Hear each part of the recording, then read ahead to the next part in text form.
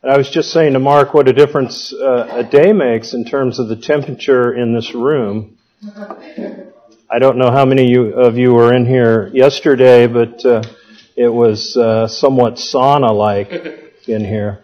I know as a speaker it was. And I think today you could hang meat in here. It's so chilly. And this is actually one of the benefits of the real estate crash, because we were able to get a HVAC heating and cooling technician in to add to our air conditioning last evening at about 6 o'clock. Actually put in some extra duct work and moved some of our power source from the third floor down here to the second, and that is something that probably wouldn't have been taken place if the housing boom was in full throw and they were out building unneeded housing. So one of the benefits of the bust is you are feeling it right now in much cooler temperatures, and I know I appreciate it. Anyway, the bubble economy, speculative bubbles have occurred throughout history. These are episodes that are characterized by continuous sharp rises in prices of a particular asset group or group of related assets, leading to further price increases driven by new speculators seeking profits through even higher prices. These higher prices are driven by the potential trading profits rather than the earning capacity of the economic value of the asset. And these speculative manias then come to very abrupt and dramatic endings as expectations change and builders or buyers quickly become sellers en masse. The ensuing crash inflicts financial pain on the region or the country involved, and in the case of the current meltdown, the whole world is feeling the effects of the crash of the housing boom. The euphoria that we felt a few years ago when our houses were going up in value and our stocks were going up in value, we all felt very rich. That euphoria turns to despair, and it creates massive worker dislocation. In fact, the unemployment rate right now in the United States is 9.5%. That's nearly double from just a year ago.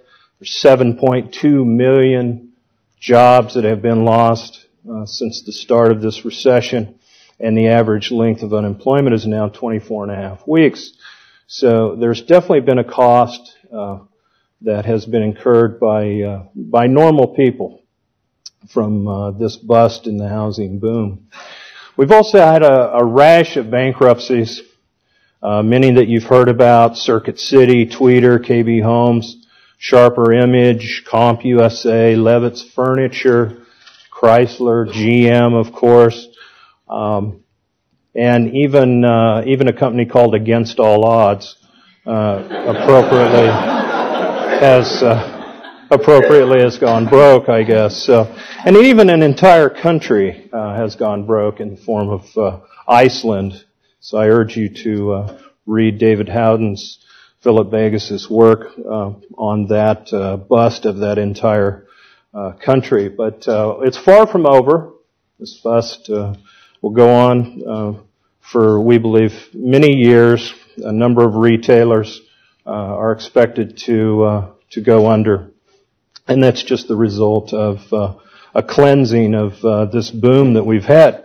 But there's a lot of school of economics that don't believe that there is such a thing as speculative bubbles. Believe it or not, the rational expectation school doesn't believe that there's bubbles at all. In fact, they think that all market participants act rationally and can foretell the future. So bubbles aren't possible. In fact, a couple of rational expectations professors Flood and Hodrick are quoted as saying, "The current empirical tests for bubbles do not successfully establish the case that bubbles exist in asset prices." Unquote. Well, I think history would prove otherwise. John Maynard Keynes, he believed that animal spirits caused speculation and therefore bubbles. and that evidently we all walk around with these animal spirits, and no doubt that's true probably by 7:30 or 8 o'clock out here on the patio, possibly. But these animal spirits lead to speculation and bubbles. In fact, he pointed to 5 factors that foster these episodes in chapter 12 of the General Theory. Not necessarily that I'm recommending that book, but he does talk about speculation. Number 1, he says neophyte investors owning an increasing portion of capital investment. Number 2, day-to-day price fluctuations having an excessive influence over the market. Number 3, violent changes in the mass psychology of ignorant individuals, changing asset valuations. Number 4, professional investors devoting their skills to anticipating what average opinion expects the average opinion to be. So in other words, investors wouldn't be trying to judge the relative strengths of an investment. They're just trying to determine what people are going to think that they're going to, or what people are going to invest in. Just a matter of guessing what popular opinion is going to be, so to speak. And last, confidence or lack of it in the credit markets. Keynes also said in this chapter, quote, "Nor is it necessary that anyone should keep his simple faith in the conventional basis of valuation having any genuine long-term validity. For it is, so to speak, a game of snap, of old maid, of musical chairs, a pastime in which he is the victor who says snap, neither too soon nor too late, who passes the old maid to his neighbor before the game is over, who secures a chair for himself when the music stops." And as we found out, there's been a number of both normal, average working people and entrepreneurs who haven't ended up with a chair when the music stopped here in the last couple of years. But ironically, it's exactly the results of Keynesian policy that have created the bubble atmosphere that we have. And it's the expansion of the supply of money to increase economic activity that speculative price bubbles and manias are engendered. And this monetary innovation creates malinvestments, as we've learned through Austrian business cycle theory, and those are manifested oftentimes in these speculative bubbles. Of course, what's required is the following readjustment period, which is crash, and then the depression or recession that we're living through now. Now, this sequence of events is similar to what Hyman Minsky and Kindlebarger outlined in their characterization of stock market booms and busts.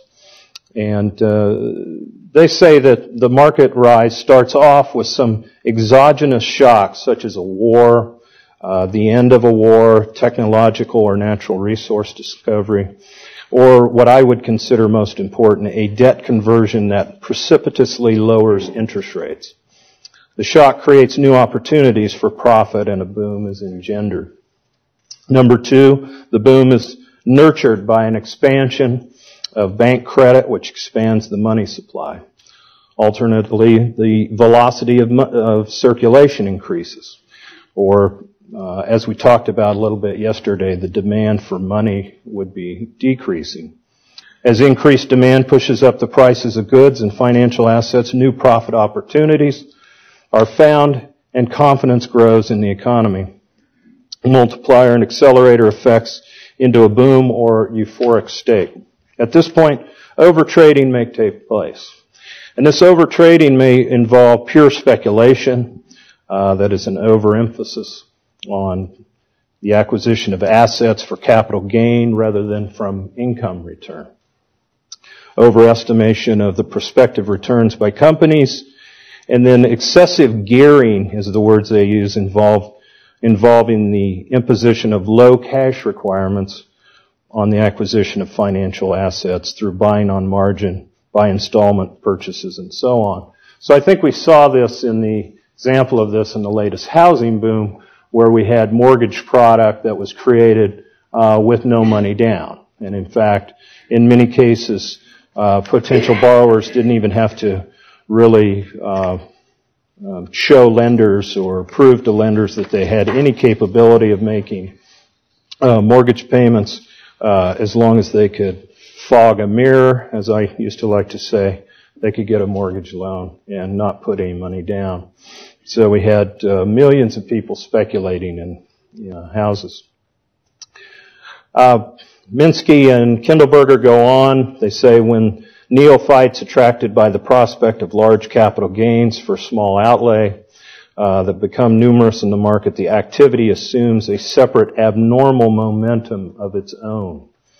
Insiders recognize the danger signals and begin to move out of these securities into money.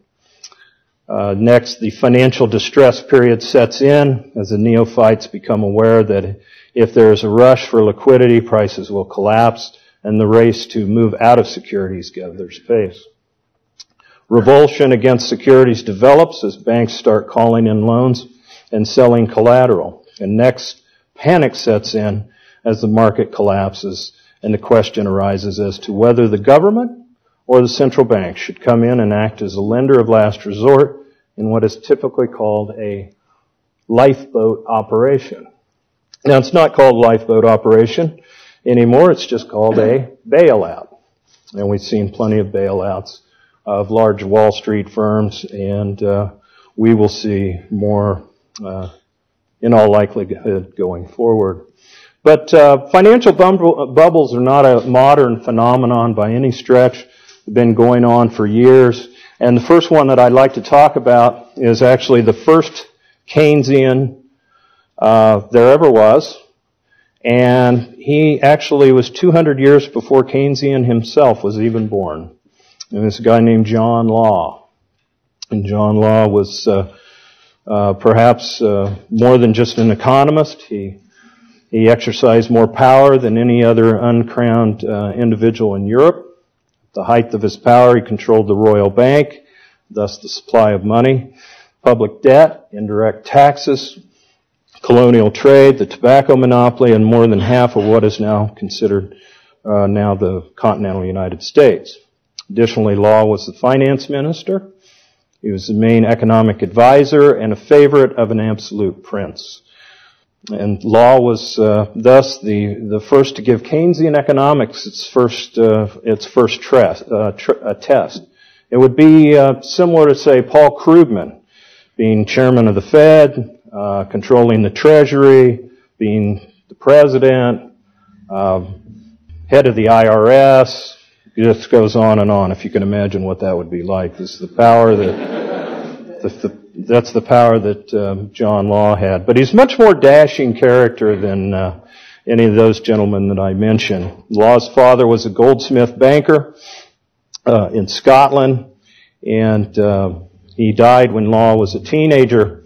Law worked for his father as a goldsmith banker, learning the Scottish banking trade.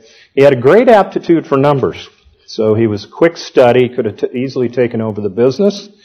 But when his father passed away, John Law, like any sensible young man, devoted his interest to women and gambling. So with the inheritance that he took from his father, he took off for London and pursued gambling and women. Law eventually, of course, went broke gambling, lost all of his inheritance, racked up a bunch of debt. So he had to ask his mother to sell a family estate that he had inherited to bail him out. And she bought the estate for her son and kept John Law from going to debtor's prison. Now, back in those days, they did have debtor's prison. And if you can imagine, if we had debtor's prisons today, with the amount of indebtedness that's out there between consumers and companies, I dare say there wouldn't be enough space in the prison system to put people away in debtor's prison. But his mother was able to keep him out of debtor's prison, so he turned a new leaf in his gambling And I think it was because he hated to go for his mother for help. And hopefully you all feel that way, that you never want to go to your mother's for help.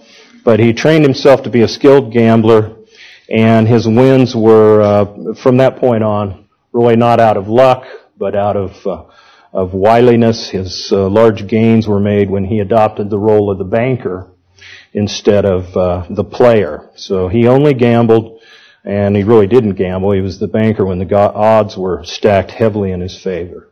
And that's how he made his money. He was very suave, debonair. He was a womanizing gambler. He always seemed to come out on top. He had plenty of friends in high places, and he worked the party circuit throughout Europe all the time, having somewhat of a skeleton in his closet in the form of Edward Wilson, who he killed in a duel back in London. And the details of that duel are kind of sketchy.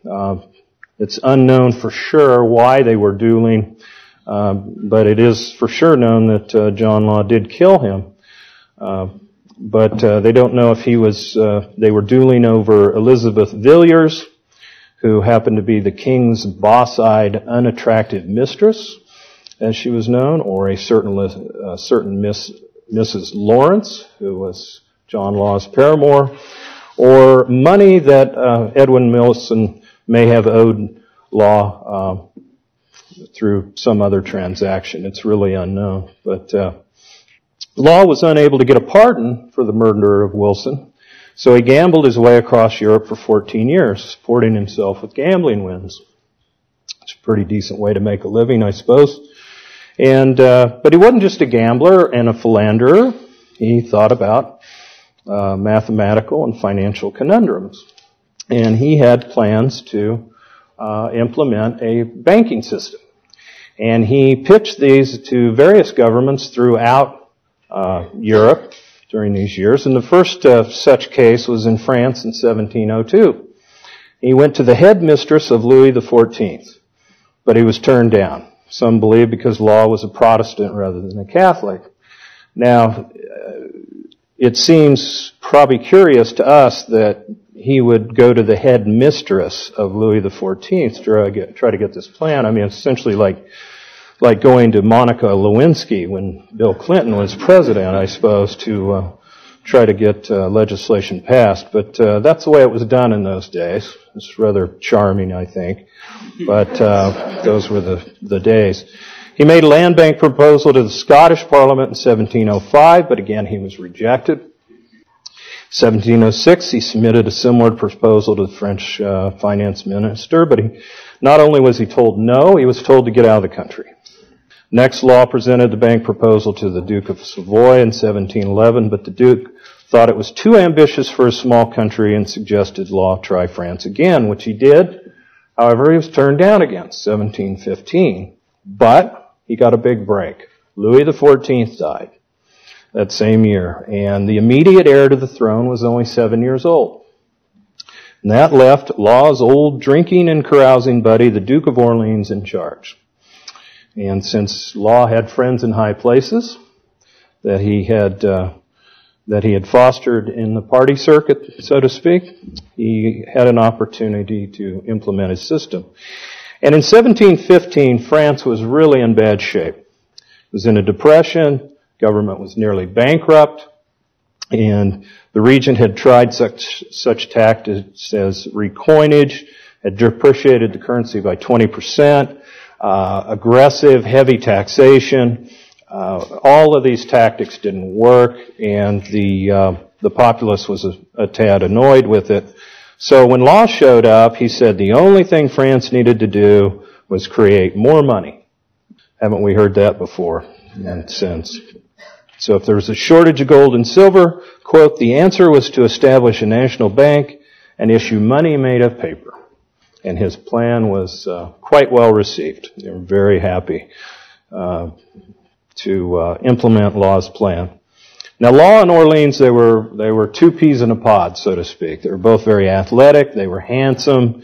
They were brilliant tennis players, and according to at least one biographer, both enjoyed extraordinary success with the opposite sex. So that he had a lifelong friend, Law did, in Orleans. Law started small with the Banque Generale in May of 1716. In the beginning, banknotes were to be payable in specie of the weight and standard of the date. The bank was not subject to taxation, nor were foreigners' deposits subject to confiscation in the case of war. However, there was no limit placed on the number of banknotes that could be issued by the bank. This was left to John Law's judgment as to the amount of banknotes in circulation. That is a very important point that you should keep in mind as the story progresses. Initially, Banque Generale was prudently operated. And of course, within a year, Law received help from Orleans in helping the bank by requiring tax collections to remit payments to the Treasury in Law's banknotes. There was great opposition to this, and it actually took 3 additional degrees before the providences succumbed, but eventually all tax collections were made in Law's banknotes, and obviously that helped the bank's business. But Law had enemies, and they tested him early, and in fact there were a group of investors who didn't like Law, and they had accumulated 5 million livres in notes, and they essentially went to the bank and demanded silver for those notes. Law couldn't satisfy this bank run on the spot, but he promised to pay the day later, and he went to the finance minister for help, essentially a bailout. And as much as the finance minister didn't like Law because he had this cozy relationship with the Duke of Orleans, the finance minister felt like he had to bail him out and provide the silver to satisfy the redemption. Similar to Ben Bernanke and Secretary Paulson last fall, when the last thing they wanted to do was bail out the banking system, but they just had to. And so this started very early back in the 1700s. Law next started the Company of the West in 1717. He sold shares, and what he did with these shares was that he converted government debt into company stock at a lower interest rate. So what he was able to do for the king was to refinance the debt so that it lowered the amount of interest the government paid. The government turned around and reciprocated by giving him the trading privilege with Louisiana.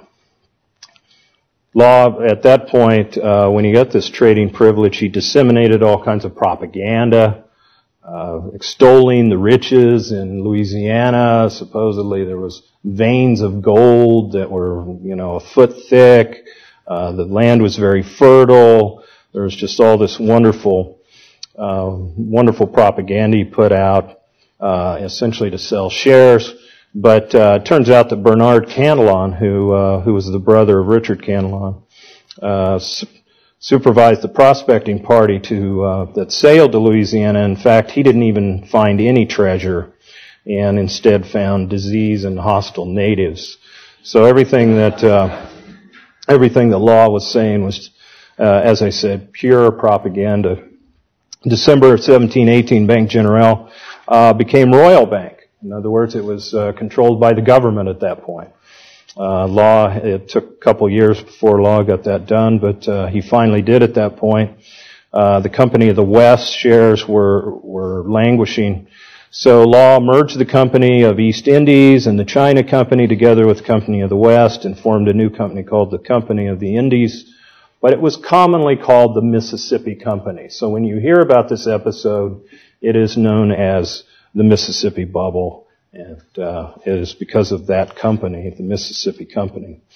Law issued even more shares to buy these companies as well as the Company of Africa. Now, Parliament initially refused to approve the stock issue, but good old Duke of Orleans stepped in and unilaterally granted approval by decree. So Law was able to issue these shares. Now, by this time, the stock was selling for 650 livres, as opposed to the issue price of 500. So it had risen somewhat. And this was undoubtedly supported by a huge bank issue of 169 million liveries in banknotes issued by the Royal Bank. So what we have is we have Law issuing shares in the Mississippi Company on one side, and through and banknotes through his Royal Bank on the other. The other thing that he did was he allowed people to purchase shares in the Mississippi Company in 20 monthly installments. So just like when we see low money down loans for houses, or we see being able to buy stocks on margin where you can borrow quite a bit of it. In this case, he was able to hype the stock by allowing people to buy the stock in 20 monthly installments. So you could get in on the action for very little money down. Now, the new Mississippi shares could only be purchased by owners of the old Mississippi shares. It was like a rights offering. And so people scrambled to be able to essentially buy more shares of stock that they already had. Share price soon went to 1,000 by July of 1719, and the Mississippi Company was then awarded the profits of the mint for a 9-year period, which they've paid 50 million liveries for. On July 25th, Royal Bank issued banknotes in the amount of 21 million worth of liveries. So the Royal Bank is doing their part by stomping on the monetary gas, if you will, pumping up the amount of notes, and this allowed plenty of money to be floated around to be invested in Mississippi Company shares. Law then announced a 60 livre dividend for the shares, and then after announcing the dividend, he turned around and floated new rights issue to hopefully raise another 50 million livres to pay for the mint purchase. So Law worked in concert where he would have the Royal Bank create notes, and then he would issue shares to take advantage of higher prices. Law priced the new issue now at 1,000 livres each. So we've gone from 500, 650, now we're at 1,000. And again, that was a rights offering. You had to own 4 of the original shares, 1 of the secondary offering, in order to purchase 1 share of the new offering, which you could pay in 20 monthly installments of 50 livres each. But he did create a sense of urgency in that he only allowed 20 days for people to subscribe. So people couldn't think about this too long. They needed to jump right on it. And indeed they did. The price went on July 25th, 1719 to 1,300. By the 29th, it was at 1,500. By the 1st, 22.5. By the 9th, 23.30. And by September, the shares were going for 5,000 livres each. So they were up 10 times what the original issue was. Law then made 4 share issues, a total of 324,000 shares at 5,000 livres each, payable in 10 monthly installments of 5,000 livres. So again, he took the opportunity with the increased stock price to issue yet more shares. And these new issues were to raise 1.5 billion livres, an amount 14 times greater than the total of Law's first 3 stock issues combined. Of course, the Royal Bank was there to support people. They had low interest loans available for share prices, and the shares were bearer securities, so people could buy them anonymously and hold them. So there was a tremendous demand at this point for these shares. But the primary fuel was the increase in the banknotes. By the end of 1719, the total banknotes outstanding was 1 billion livres. Now, near the end, again, of the year 1719, the share prices had risen to 10,000 livres. So we had a jump from September now. It's doubled again to 10,000 at the end of the year. In fact, the peak price of these shares was 10,100 on January 8, 1720. By that time, people were looking to get out. And they were looking to not get out into just the crummy banknotes, but they wanted to get out into silver. But Law wanted to do everything he could to keep people from doing that.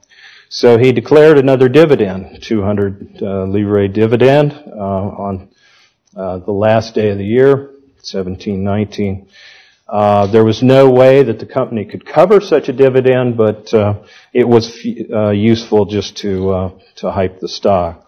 Also at the time, Law was appointed Comptroller General of France, so he took on another political appointment during the top of the market, essentially, at this point.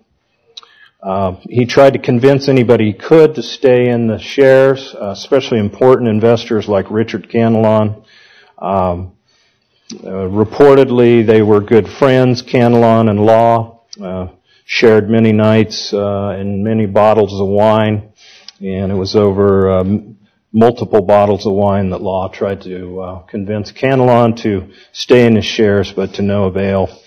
Cantillon wanted to bail out, primarily for the fact that he realized that the increase in the share price were mainly due to the smoke and mirrors and just increasing quantities of paper money.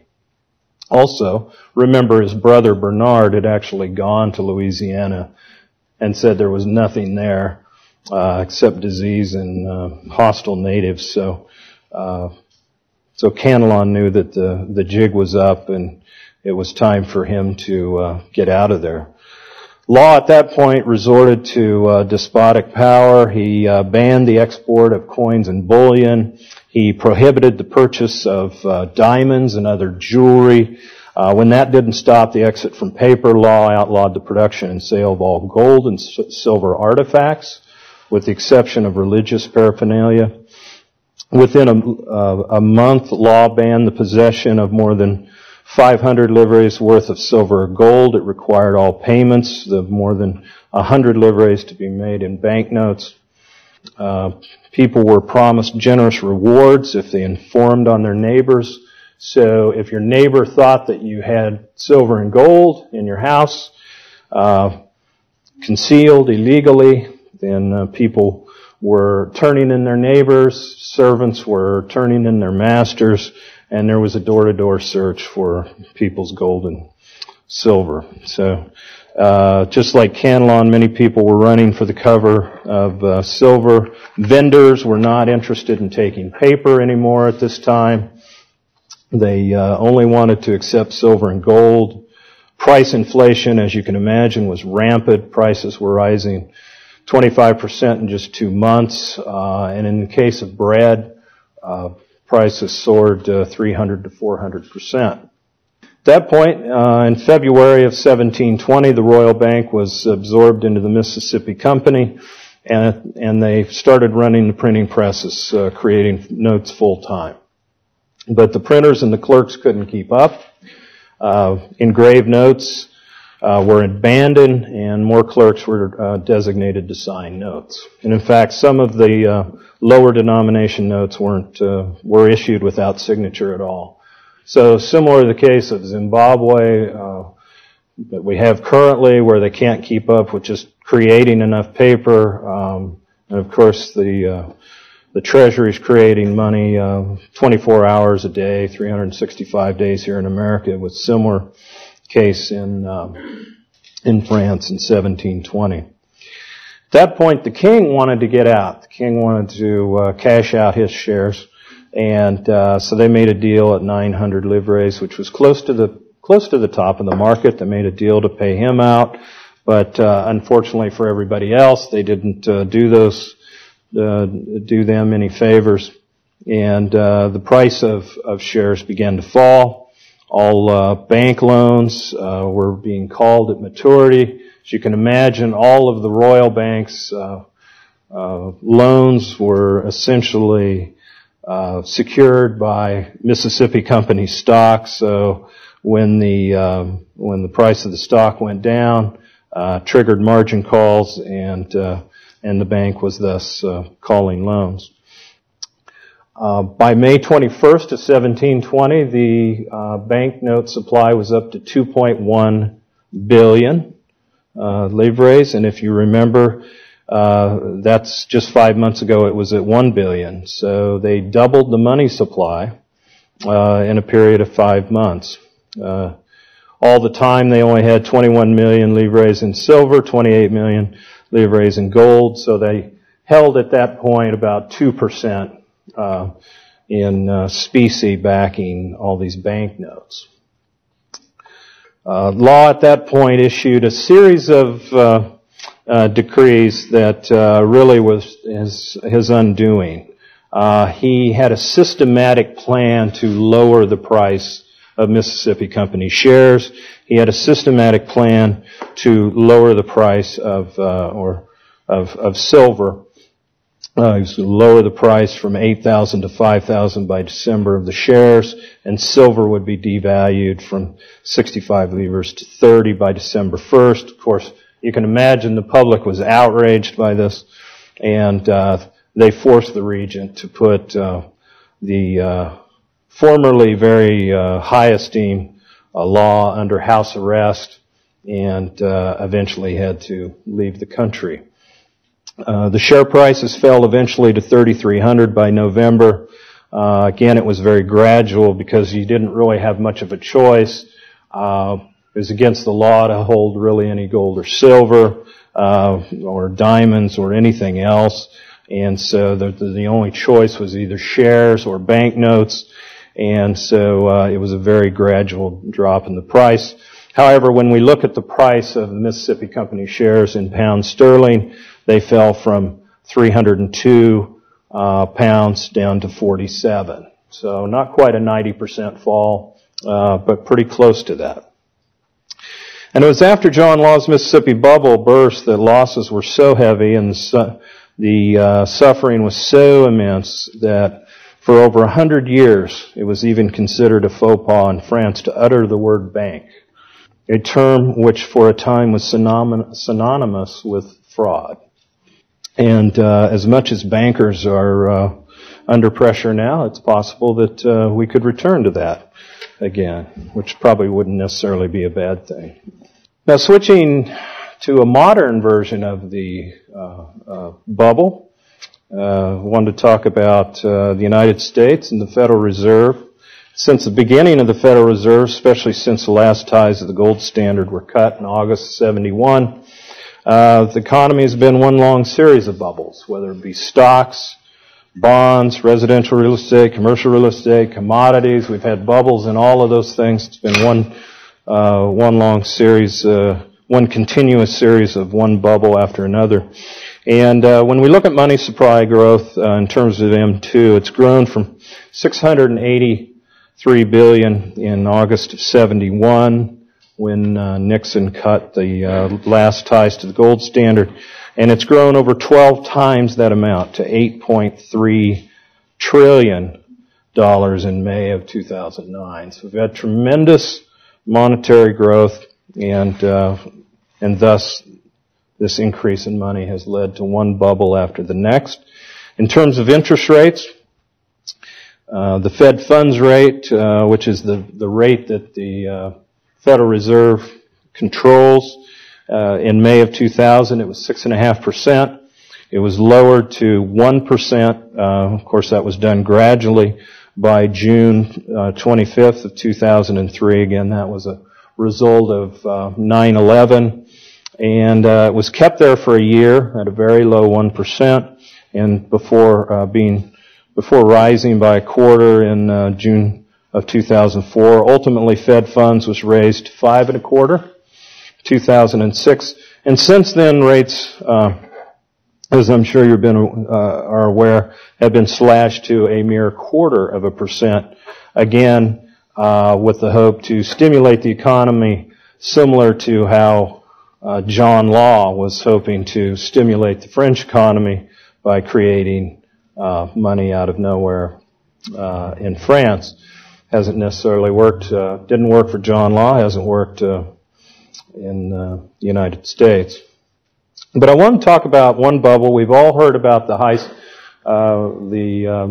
housing bubble here in the United States, and of course the dot-com bubble for stocks. But being from Las Vegas, we had a little bubble in land prices during this period, and I think it's instructive of what can happen to an asset when you have low interest rates. You have housing, but houses, to build houses, you need land, and in the case of Las Vegas, most of the land surrounding Las Vegas is owned by the federal government. Most people don't realize that. If you fly into Vegas, you see all this land, and you would think Las Vegas has land as far as the eye can see that could be developed on. But the Bureau of Land Management, the federal government, owns 90% of the land in Clark County, Nevada. But to help growth along, the Bureau of Land Management, through congressional action, was able to begin auctioning land in the early part of this decade. And those auctions started really in earnest in May of 2001, and the Bureau of Land Management had a land auction of a 1,900-acre parcel that was sold for $42.7 million, or $26,672 per acre. Doesn't sound like much. Turned out it really wasn't much, but at the time the winning bidder was criticized for having paid too much. The next year, November 2002, again, 9/11 has occurred since. There was a brief period where Las Vegas lost a number of travelers, a lot of conventions pulled out, but the market very quickly rebounded. The Federal Reserve was lowering interest rates, and the tremendous boom in housing. So November 2nd, they had an auction, and the average price paid per acre rose to $159,944 per acre. So again, we've gone from $26,672 per acre, and about 18 months later, it's risen to $159,944 per acre. In April of 2003, the median price of a home had hit $200,000, and that's a doubling in just 14 months. So you can see the price of a house is doubling, and you can see that the price of the land is going up roughly five-fold. June 5th, 2003, the Bureau of Land Management has another land auction.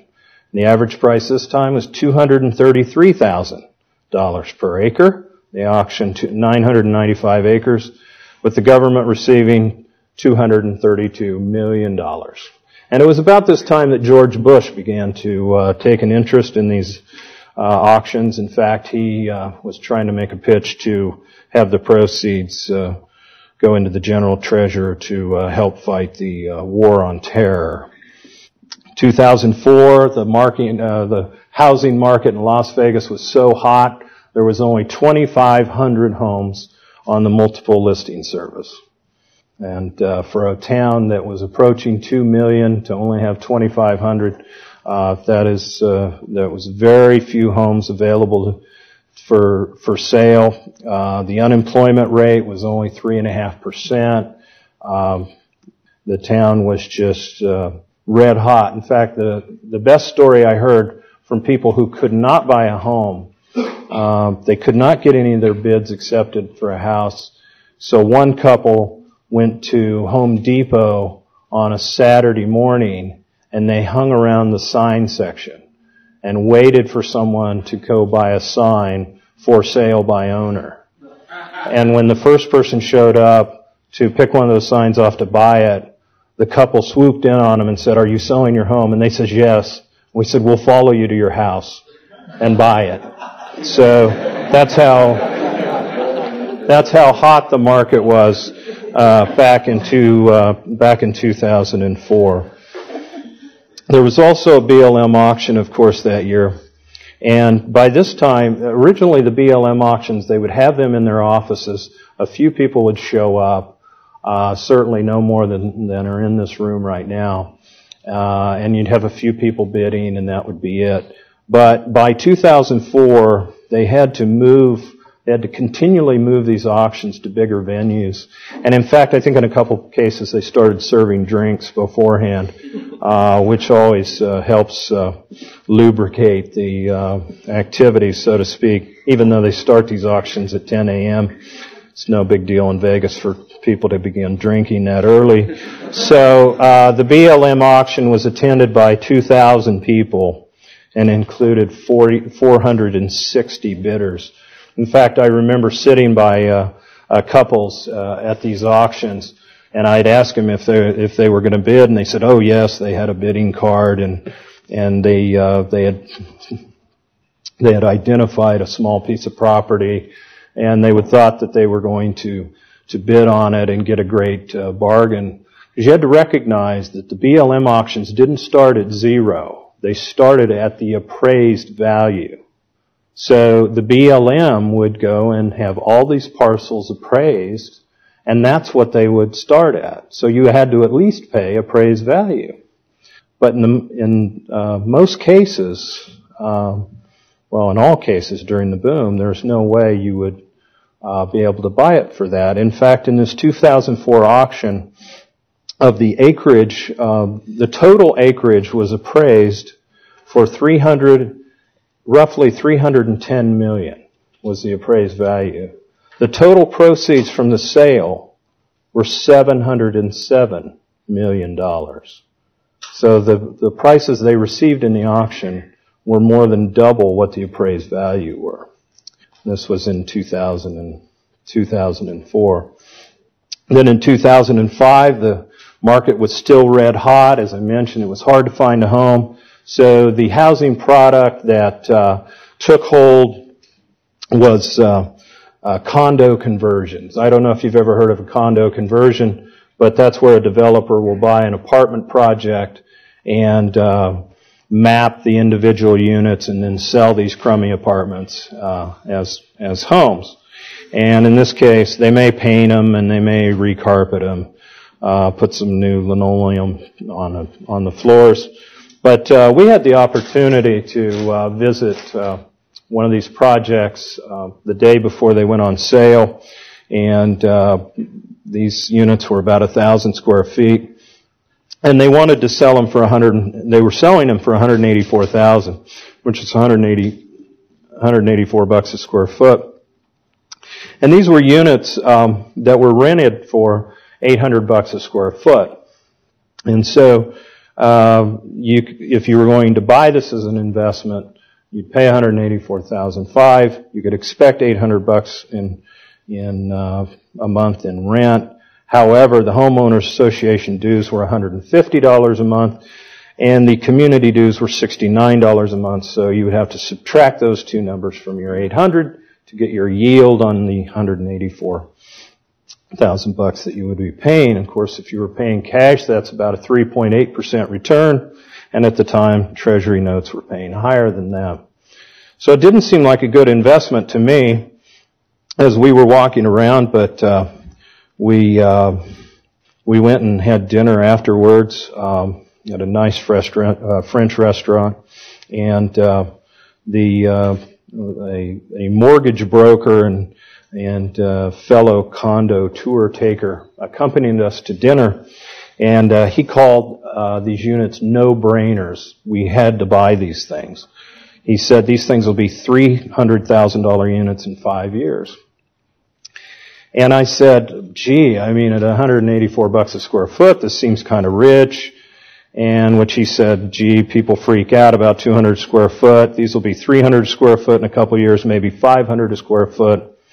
And I was wondering, well, how do you know that? And he says, oh, I'm from Southern California. I've seen this happen before. So you should just buy it and don't worry about it. And I said, well, the rents won't even cover the mortgage payment. If you put debt on these, you won't get enough from the rent to even make the payment. He says, oh, no way, don't worry about it. He says, I'd take out a negative amortization, interest-only loan that you would only pay 1.75% on for the first 5 years. And then, of course, it would reset. After 5 years, who cares what the payment will be? You'll be cashed out, he said. And this was in 2005, so theoretically theoretically we would be cashed out sometime between, say, now and 2010. And of course, at paying $175, you know what happens in a negative amortization loan. You add to the principal the amount that you're not paying in interest. If you're only paying $175 and the real rate is 5, then you're adding 3.25% to your principal balance every month. But he said, hey, this is no big deal. Values go up 8% a year minimum. That's what he said in real estate. And I said something to the effect that I thought real estate values were already inflated, and these units may not even go up in value. They may even go down. And of course, he said that's impossible. There's maybe a 1% chance that would happen. And so I asked him, I said, well, what if they don't go up at all? How much could we lose? And he says, oh, I don't know. You might lose 10%. Well, last year in Las Vegas, the median price of condo conversions went down 56%. And the previous year, they had gone down before that. So those $184,000 units today are probably selling between $50,000 and $60,000, if you could get a bid on them at all. But that was at the height of the boom. There were nearly 40,000 new homes sold in Vegas that year, in 2005, which was a record. And in fact, in the fall of 2005, the BLM had an auction where they sold 3,000 acres for just under $800 million, or $267,000 an acre. It was in 2005. And then early in the following year, in 2006, median price of a home hit $350,000. So as you remember, it was just a couple years previous where the median price had hit 200, and of course it had been 14 months before that, where it had only been 100,000 for a median home. So the price of homes had gone up about 3 times in Vegas, but in the case of land, it had gone up about 10 times. Well, then we hit March of 2000, or October of 2006.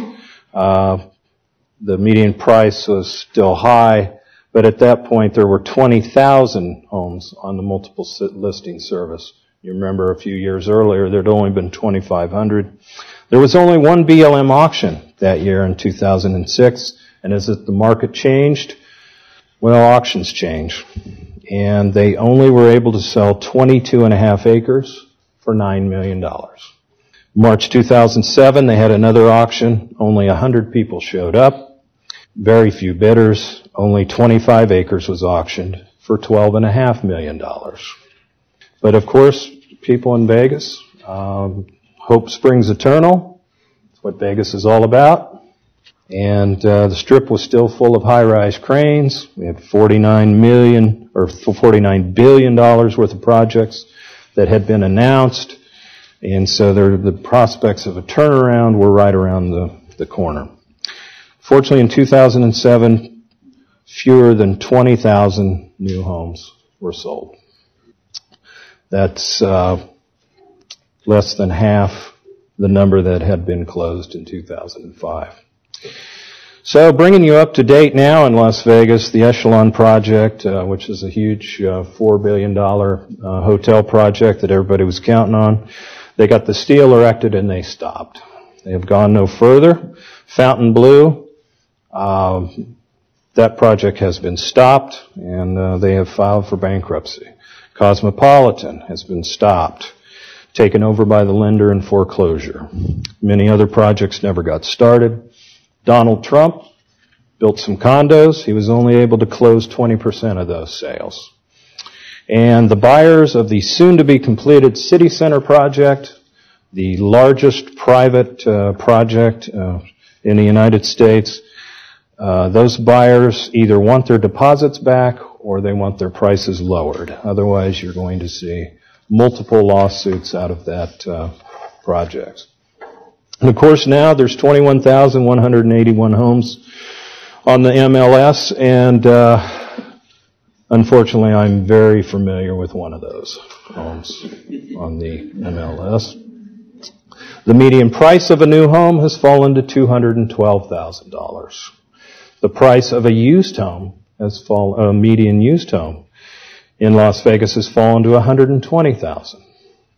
Builders are going to close less than 400 new homes a month this year, or less than 5,000 for the year. So if you remember in the boom, builders closed 40,000 homes in a year, and this year it's going to be 5,000.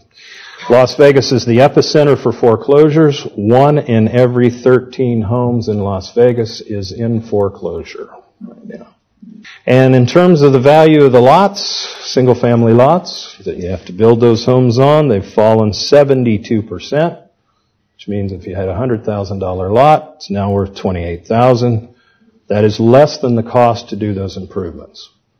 The water fee for sewer hookup is $7,000, and the other engineering and the other cost to create a lot generally make a lot $30,000 to $35,000 to create. Those lots are maybe worth $28,000. In fact, I talked to one of my old customers recently, and he said if you wanted to make a profit on homes in some parts of Las Vegas, you could not pay anything for the lots or the land. So much of that land that was bought in those auctions a few years ago, some of it is worth something, some of it is probably worth nothing at this point. And in fact, just in the month of June, lenders started foreclosure on over $300 million in land loans in Las Vegas. That is just in 1 month. So you can see that this recession, or depression, whatever you call it, is a recovery phase that weeds out the inefficient, the unprofitable businesses, and of course it liquidates the speculation that happens in a money-induced boom that we've had in the last few years. But unfortunately, the government central bank's doing all it can to reinflate the bubble, instead of letting bad investments and bubbles be popped and liquidated, they are doing all they can to reinflate. And Ludwig von Mises foresaw this. He said, if the crisis were ruthlessly permitted to run its course, bring about the destruction of enterprises which were unable to meet their obligations, then all entrepreneurs, not only banks, but also businessmen, would exhibit more caution in granting and using credit in the future. Instead, public opinion approves of giving assistance in the crisis. Then, no sooner is the worst over than the banks are spurred on to a new expansion of circulated credit. And that's where we are today. And that's the bad news. But the good news is, it's time for dinner. So thank you.